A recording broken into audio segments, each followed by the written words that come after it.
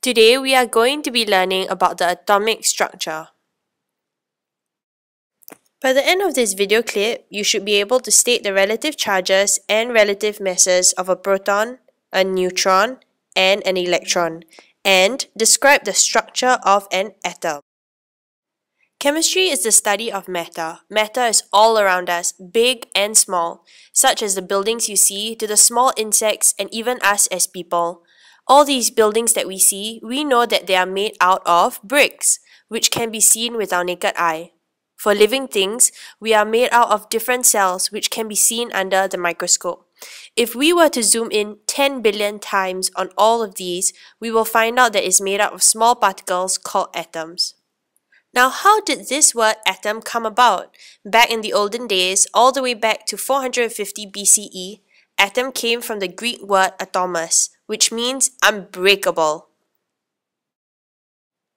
Take an aluminium foil and tear it into small pieces until it reaches a point where you cannot tear it any further. This small piece of aluminium foil is still many times larger than the size of an atom. So, just how small are atoms?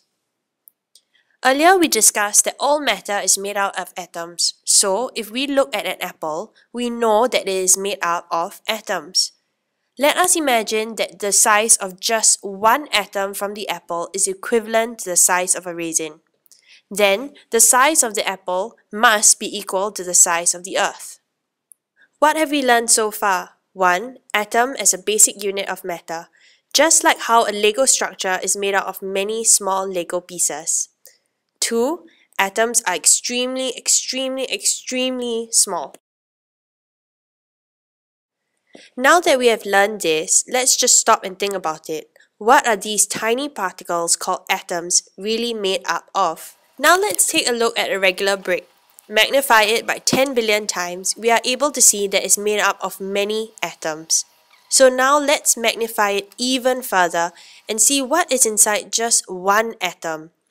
Here's a magnified view of one atom. It is not a perfect representation of what an atom would look like, but it's close enough for right now.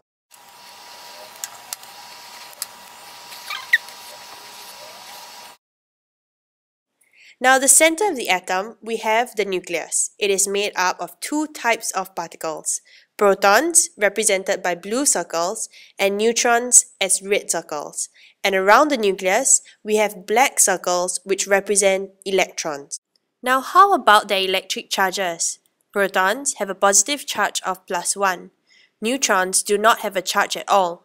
Electrons, on the other hand, have a negative charge of -1.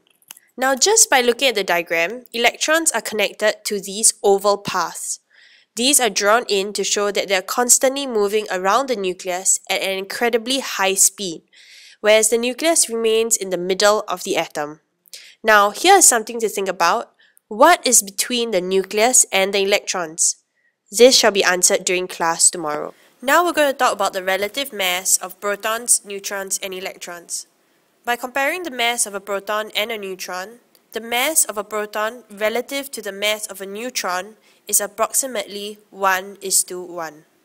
Now, how does the mass of a proton compare to the mass of an electron? An electron's mass is much less than the mass of a proton. How much less?